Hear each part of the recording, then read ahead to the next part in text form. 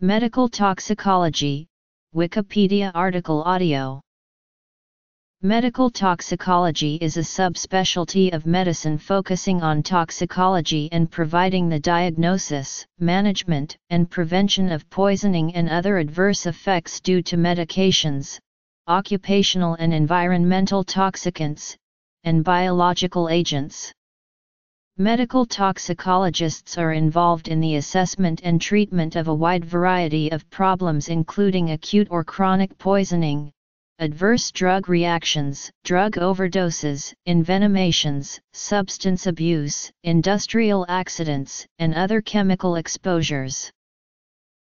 Professional services and venues. Medical toxicology is officially recognized as a medical subspecialty by the American Board of Medical Specialties. Its practitioners are physicians, whose primary specialization is generally in emergency medicine, occupational medicine, or pediatrics.